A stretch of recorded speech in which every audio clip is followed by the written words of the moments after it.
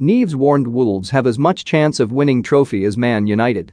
Ruben Neves has been warned that Wolves have as much of a chance at winning a trophy as Manchester United do.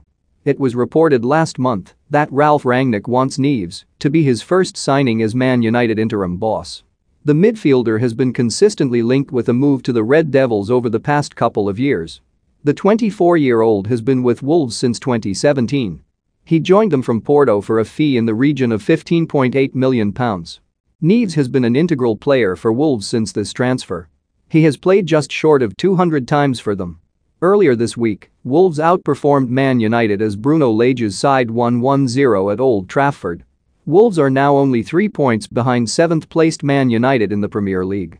Danny Mills has warned Neves against joining United. Wolves have got as much of a chance at winning the Carabao Cup or the FA Cup, Mills told TalkSport, as quoted by The Express.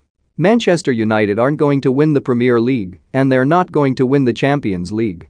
Wolves might get into the Europa League, and they'll have a better chance of winning the Europa League than Manchester United will have at winning the Champions League.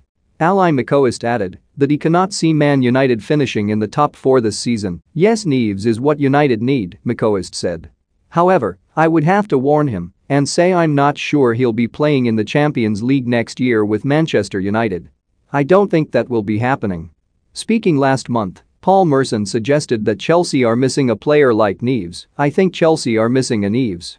I think they're missing a player who can spray the ball round the pitch, Merson told Sky Sports.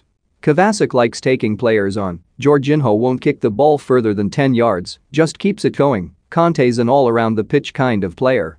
They've got no one who sprays the ball around, like a Ward-Prowse or a Neves.